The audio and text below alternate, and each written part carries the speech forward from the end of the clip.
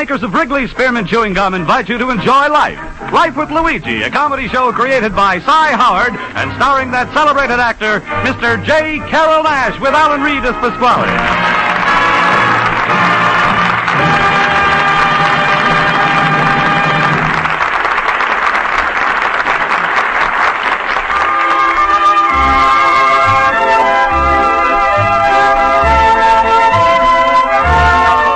You know, friends, Wrigley Spearmint Chewing Gum is a typically American product that appeals to people of all ages and nationalities in all parts of our country.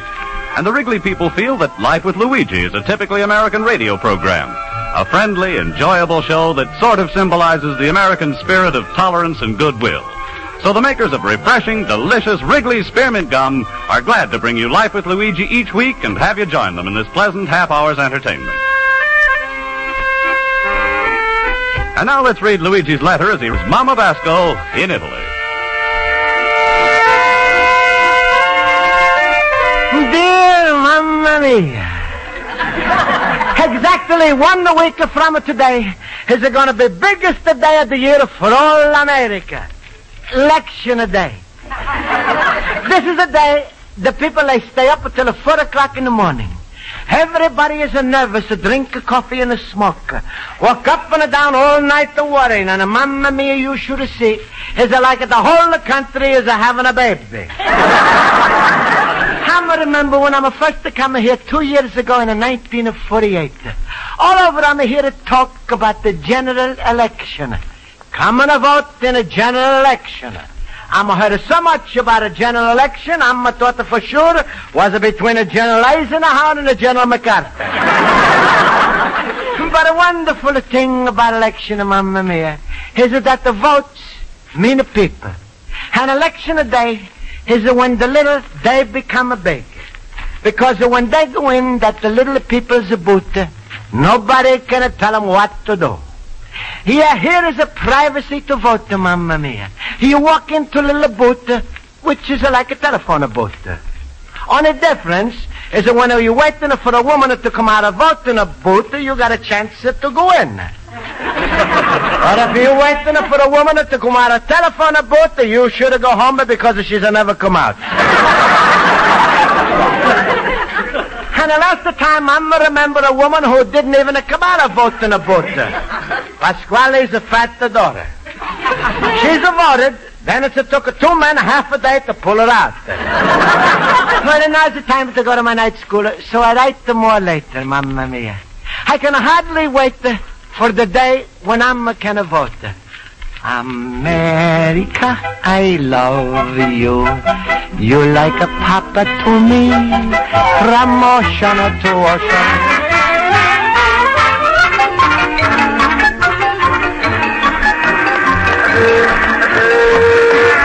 Hiya, Luigi, going to school? Yeah, that's right, Oscar. Hey, how's your fruit store? Same old thing, Luigi. The people are eating me out of my business. Hey, Oscar, who are you going to vote for next Tuesday? Next Tuesday? You mean it's election already? Sure, ain't you going to vote? Yeah, I'm voting for tomatoes to come down 10 cents a pound. You good kid, Oscar, but ain't you going to... Luigi, who's got time to look over the ticket? Personally, I'd rather spend the day in bed. Huh? Oh, you making a joke, huh? I bet you're going to be the first one on the line next Tuesday. Oh, sure. That's all I got to do. Yeah. I can just see what happens if I'm not there. They're counting the votes, and suddenly a congressman yells, "Hey, wait, fellas, hold everything. Sam Ostrow's vote is missing, so let's hold the election all over again." Oh, Ostrow, I'm not going to understand how you can make fun of such important thing. After all, you... Who's making fun? It's a matter of dollars and cents, Luigi. When I go to vote, right away I lose 2 hours away from the fruit store. My wife takes over by the counter, and what happens? She hands out change like she was the Marshall Plan. Sure, I'll help give a guy a job in Washington if he'll help out once in a while with my fruit stand. Oh. Well, is it getting late? Yeah, I gotta close. What a day. 3 in the morning down in the market, close at 8. Why didn't I take that job at the steel mill? I don't know, and goodbye, Oscar. Yeah, so on. Hey, Luigi! Luigi. Oh, hello, Mr. Pellegrino. How's the twins? Oh, fine. And now I'm going to tell them about it. Oh, really? They're starting to look different? No, but one is a suck and is a town. Mr. Pellegrino, who are you going to vote for next week? Huh?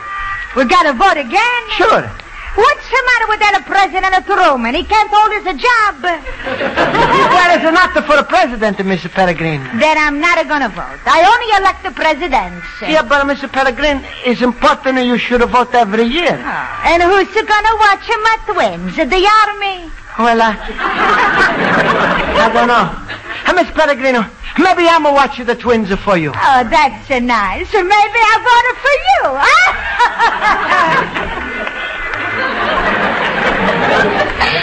It don't seem possible. Astro and Mrs. Pellegrino. They both worked so hard to get their papers. Hello there, Mr. Basco. Oh, Mr. Mate. How's the insurance business? Never better. Say, isn't it time we had that little chat, Mr. Basco? You know, I don't think you're carrying quite enough insurance. Oh, what's the difference? After I'm died, the money you give me is not going to make me happy. Well, still, Mr. Basco. Excuse me, Mr. Mate. I'm got something more important to ask you. What are you doing election day? Not a thing. I'll be glad to talk insurance with you then. Ain't you going to vote? Well, if I get a chance to, yes, but I think I'll be very busy. You see, Election Day is a rare occasion when I find most people home. Business first, you know. Mr. Mate, you was born in America. You got to vote. Got to. Mr. Basco, this is a free country. I don't have to do anything. Mamma mia. It looks like the next Tuesday, the only ones that's going to vote is the fellas who want to be elected.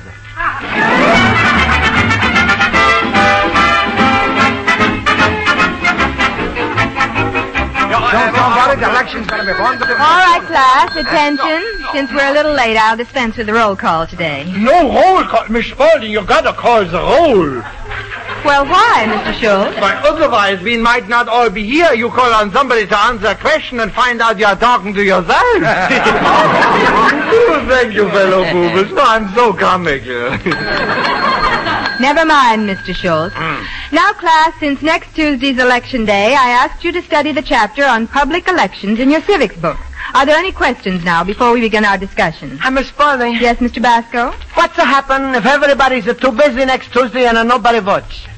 Himmel, Luigi, that would be a catastrophe. We'd be stuck with the same people we got in office today. Mr. Schultz, that's a terrible answer. We're not stuck with anybody. Some people we're voting to retain, but I'd rather let someone in the class answer. Miss Spaulding, if you don't mind, it would give me the greatest pleasure to supply some necessary points to the class.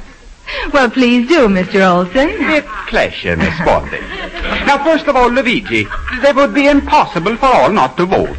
But the importance of voting is manifold. Voting is the biggest civic duty of the citizen. With voting, we keep the good people in office and we keep the fakers out.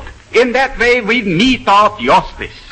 Yes, go on. Also, we are one of the few countries left in the world where real democracy exists. And when we vote on election day, we are setting an example for the rest of the world. And if we don't go out and vote, that is being unpatriotic. Himmel, how can a man be so right and sound so wrong? Please, Mr. Schultz, please. Hey, Hudson, are you going to vote on a Tuesday? Oh, certainly, if they don't rain. Mr. Olson, you're not serious. Miss Spaulding, I spoke too fast. Hey, you see, Mrs. Spaulding, everybody's a laugh. That's how everybody is. They don't realize what they're saying and what they're doing. Luigi, you hit an important point. Indifference. Even Olson, who, believe me because I know him for years, is a perfect citizen, would get worried about rain. And that's the way it goes all over. Hey, you're right, Horowitz. By golly, anybody who doesn't vote on election day should lose his citizenship papers. If I had my way, people who don't vote would be put in jail. Yeah, in 1952 we'd have a warden in the White House. Well, we needn't resort to such drastic measures, Mr. Horowitz, but it certainly isn't a laughing matter. Getting the vote out has become a serious national problem. If I remember correctly, Schultz, you didn't vote in the last election. Who, me? Oh, yeah, bronchitis. I had bronchitis. That's funny, Schultz. I don't remember you with bronchitis. Well, it wasn't exactly me. It was my wife, Frida. Frida? Isn't that the year she was with her mama in Florida? All of a sudden, everybody is an FBI man. All right, though, it wasn't Frida. It was my smallest baby that had its bronchitis. Here, but Schultz, your baby's not even 2 years old. All right, so I fell asleep in the movies. I didn't vote. I'm a Benedict Arnold. Shoot me. I don't know. Years ago, if you voted, they said you was a crook. You got $2. Today, if you don't vote, you're no good either. You can't win. That's just it, Mr. Schultz. Today your vote means more than it ever did. You mean it counts twice? No, and listen, please. All the world looks to America for its lesson in democracy, and America looks to its people to practice that lesson. It's like asking us to do ourselves a favor. Exactly. Hey, Schultz, are you going to vote on a Tuesday? Well, to be honest, with Tuesday off, we get a 4-day weekend, and I promised to visit my sister in Milwaukee. Oh, well, that's just ridiculous. Yo, but Schultz, supposing everyone in Chicago followed your example and did what you are doing. But that's impossible. My sister's only got 2 bedrooms. Oh, what's the use? Well, good night, Miss Good night, good night. Miss Spaulding. Yes, Mr. Basco? Miss Spaulding, why do people like that? Well, I don't know, Mr. Basco, but here's a fact that'll shock you. In 1948, 45 million eligible voters failed to cast their vote. 45 million? Is it not impossible? Well, it's a fact. We take voting so much for granted, we abuse the privilege. And that's a big fact about people, Miss Spaulding. Is it not until we cut off our noses till we realize how much we smell? Miss Spaulding, maybe I'm not say right, but you know what I mean. I'm very much worried. And on my way to school tonight, I speak to 3 people. Same thing. Well, there's no use worrying about it, Mr. Basco. There's not much you can do. Yeah, sure, there is. Must be something I can do. I know what it feels like not to be able to vote. I'm going to tell it to everybody else, and that's what I'm going to do. Make them understand that they got to vote. You're going to be like Paul Revere, go through the neighborhood and warn them of impending disaster. Well, no, but I'm going to warn them they got to vote. That's what I'm going to do. Just like a Paul Revere. Two arms, elections are coming. Well, I better make a note of my appointment book. Let's see. Tuesday, November 7th, shopping, beauty parlor, lunch, appointment at... One of these has to go. Be sure to vote.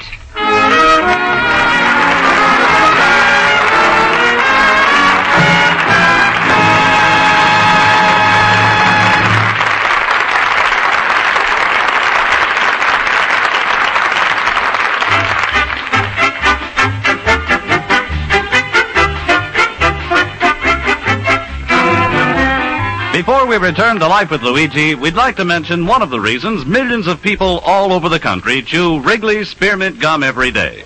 Naturally, they enjoy the refreshing, delicious Wrigley Spearmint flavor, but besides that, chewing on a good piece of gum gives a person comfort and satisfaction, especially when he's under strain or tension.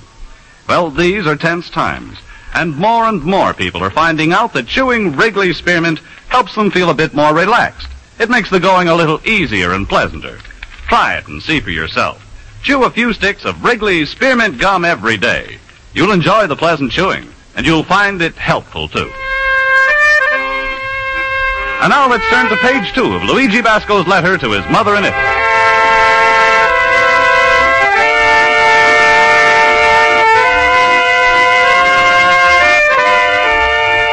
And so, Mamma Mia, even though I'm not going to vote, I'm found a very important job for myself for this election. I'm going to be Paul Revere. Of course, I'm not able to make 45 million people vote. Even Paul Revere couldn't do that unless he was riding a jet airplane. But I'm going to go around. I'm going to wake up the neighborhood one by one. And the first one I'm going to do is my countryman Pasquale.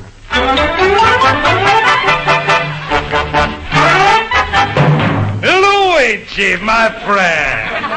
Hello, Luigi. Hello. Hello, Pasquale. Hey, Pasquale, is there something I'm going to ask you? Sure, little banana nose. Anything I can do for you, I'm glad to oblige, as long as it's under $2. But no, it's not the money, Pasquale. Hey, Pasquale, you know what the day is the next Tuesday? What day is the next Tuesday? It's a Tuesday. What do you think I am, a maroon? No, Pasquale. Every year, what's happening on the first Tuesday after the first Monday in November? Oh, yes, the eclipse of the sun. No, it's not that, Pasquale. Thanksgiving Day? No. Luigi, don't tell me the president pushed Christmas 8 weeks back. What's the matter? You hinting for something? No, I'm hinting for nothing. Next week is election day. Election day? Well, why didn't you say so? How am I supposed to know? Am I running for governor or something? All right, Pasquale. Now, don't get excited. I'm just want to be sure of one thing. Don't forget to vote. Sure, I'm not forget to vote. What's the matter, cabbage, you puss? You running for city dog catcher? No, Pasquale. I'm just doing what I think is my duty to remind the people to vote. Means a lot to me. Well, sure, Luigi. If it's mean a lot to you, I'm a vote. Oh, thank you, Pasquale. You're my very good friend. Now I'm going to do you a little favor, and you going to do me a little favor. A little favor? Well, sure, Pasquale. That's the favor. You vote too. I can't. You know I'm not the full citizen. I'm not the got a right to vote. Well, maybe not for the Democrats or Republicans, but you can vote for certain other party. Certain? What other party? My daughter Rosa. Pasquale, you crazy. Rosa's not running for anything. She is too. She's running for the job of Mrs. Luigi Bosco. She's never going to get elected. Then I ain't the voter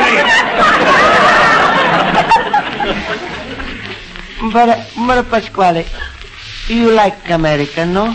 Yes. You happier here than in your country, no? Yes. Then why don't you be good citizen and help your new country keep its freedom? Why don't you promise to vote? I tell you why. Because I forgot to register this year. What? Oh, Pasquale, that's terrible. No, it ain't. In 1952, I voted twice. Pasquale, I see, it's no use with you. I'm going to go now and do something for the other people in the neighborhood. Luigi, take my advice. You asking for trouble. Pasquale, trouble with you is you ain't got the American spirit. What are you talking about? I got a more American spirit in my head than that colonial jug you got in your antique store. That's right, Pasquale. You got the biggest juggerhead I know. Goodbye. That's a funny thing. When I'm saying it's come out different.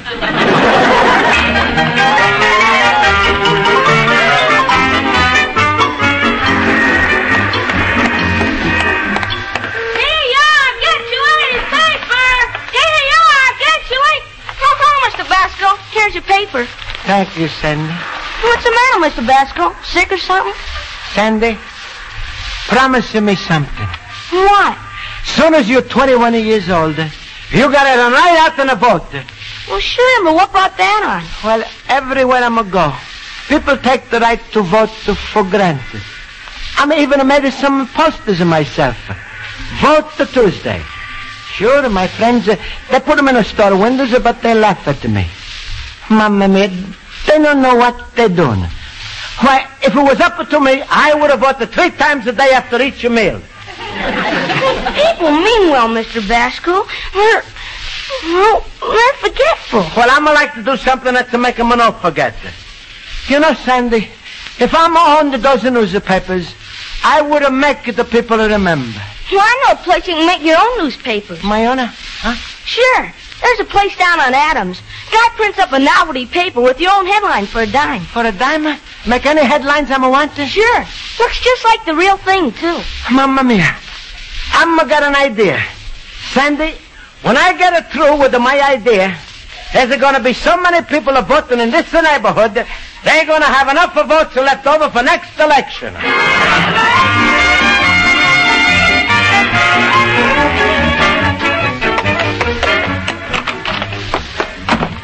Hey, Astro, did you see this newspaper? And how? Ain't it the worst? Look at that headline. Right to vote taken away. Somebody better call up the United Nations and complain. Hey, did you two see? Oh, you got a paper, too. Who could do such a thing? Who's in charge in Washington? The neighborhood's up in arms. Come on down the block. There's a meeting on the corner.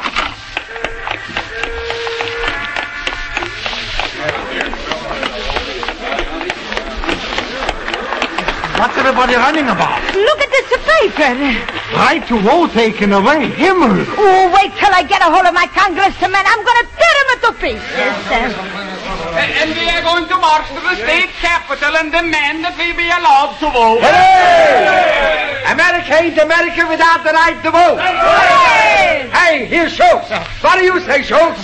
Himmel's the best audience I ever had, and I can't think of a thing to say. Just a minute. My friends, if I promise, if I'm elected... Schultz, this is no time for joking. We're going to stand around here and do nothing. Hey, what's going on here? There's a plenty going on in here. Oh, Officer Flanagan, just look at this. Right to vote taken away. Oh, so you're stirred up like the rest of the dopes. Can't you see this paper's a fake? Who would publish that daily bombshell? You're all so busy getting excited you can't even see how silly this is. Well, who put it out? Well, I tracked it down to the novelty store. And it was all perpetrated by your old bosom pal. As in mine, too, I'm sorry to say, Luigi Basco. Luigi? Himmel, the way he was talking before, I knew he would get verschimmelt. Where is he now, huh? Where do you expect he is? I had to haul him in jail. And he's cooling his heels right now, waiting for the judge.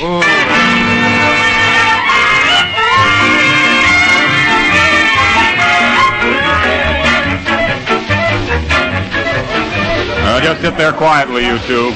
Your case comes up next. Thank you, Mr. Policeman. While he's in my care, I guarantee he's not going to escape.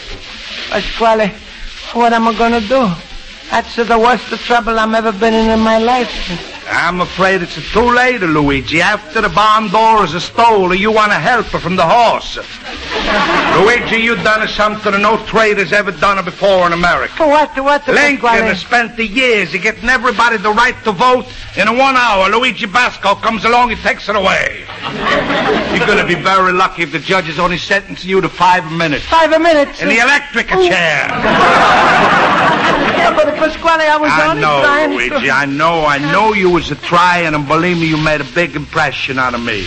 Anyway, I'm trying to help you. I sent Rosa down to the store to round up everybody, come to the courtroom. Only hoping they come in time. Yeah, but Pasquale, you think maybe they're going to help? I don't know. Rosa's very mad at you. Why? You're going to make her a widow before she's even married to you.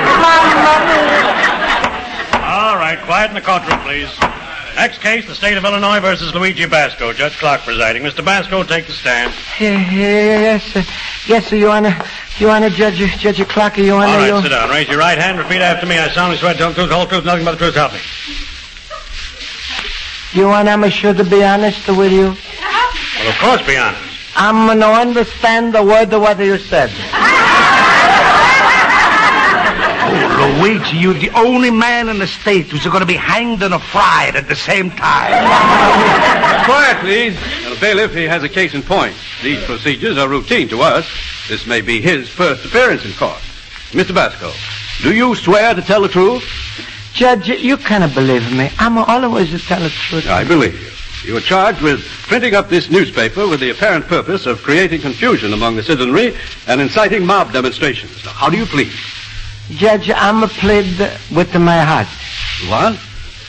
Judge, Your Honor, I was... Tell Mr. Basco, how do you plead? Guilty or not guilty? Wait, there comes my Rosa with the whole neighborhood. Rosa, come on! Hello, Judge. Hello, Luigi. Hello, Rosa. What does all this have to do with the case? Your Honor, all these people are exhibits in the case. Now, I would like it to call exhibit A. Me, Papa? No, Rosa, you are the whole alphabet. I am exhibit A. Exhibit A, tell your story. Your Honor, I was going to Milwaukee this weekend to visit my sister. Uh-huh. Your Honor, I am exhibit B. I was going to vote only if it didn't rain. I see. Judge, I'm on an exhibition too. I was not going to vote unless the army was minding my twins. What? And I'm exhibit B. Was too busy minding my fruit store, Your Honor. You only had a lot of insurance business to attend to. That goes for the rest of the... Well, what's this got to do with Mr. Basco, the defendant? Judge, all these people who weren't going to vote or didn't care one way or the other, they're going to vote for sure now. Really? Yes. What made them change their minds? Well, to tell the truth, the judge, we should all be ashamed. But that crazy paper Luigi put out, that's made us realize how lucky we are to be able to vote. Well, Mr. Basco, what have you got to say? Nothing, Your Honor. Only I'm a wish I had a 45 million of newspapers. Well, Mr. Basco. While your newspaper was an excellent teaching method, I doubt if it is hardly feasible. The case is all very apparent to me now, and I must make a decision. Inasmuch as the complaint has been lodged against you, I must pass sentence. A sentence of hard labor. What? Yes. Until Election Day, 7 days of hard labor. Teaching those who are more fortunate than you to exercise their right to vote. Thank you, Judge. And just to make sure of the people here, I put you in their custody, and they'll report to me on how you make out. I want all of you to report to me next Tuesday. Next Tuesday? That's election. I just wanted to make sure you remembered it. We'll all meet at the polling booth in Mr. Basco's district, and that's where I'll get my report. Case dismissed.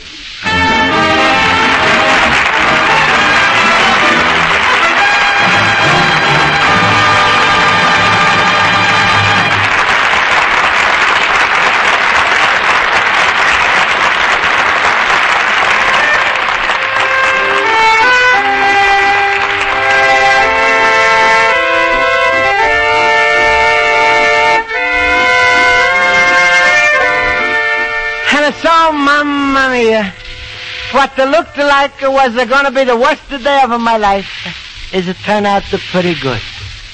This year, everybody in my neighborhood is going to vote. And Pasquale, who's forgot to register, he's made Rosa promise him something. First of all, she's going on a strict diet so that by next Tuesday she can fit into the booth. But even then, she's still not going to be the wife of your loving son, Luigi Basco, the little immigrant.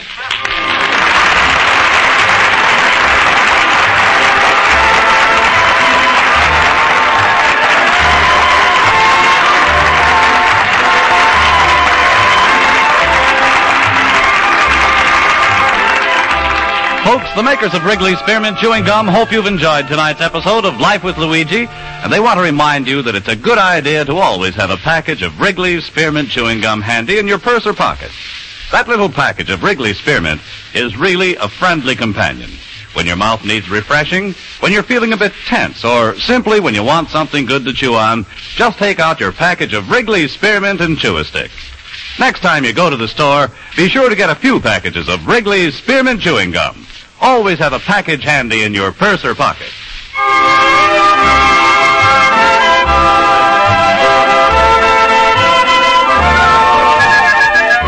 The makers of Wrigley's Spearmint Chewing Gum invite you to listen next week at this time when Luigi Basco writes another letter to his Mama Basco in Italy.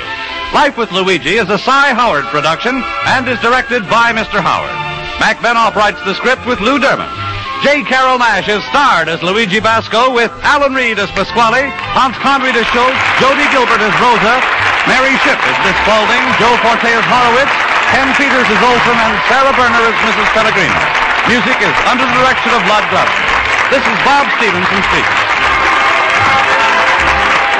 This is CBS, the Columbia Broadcasting System.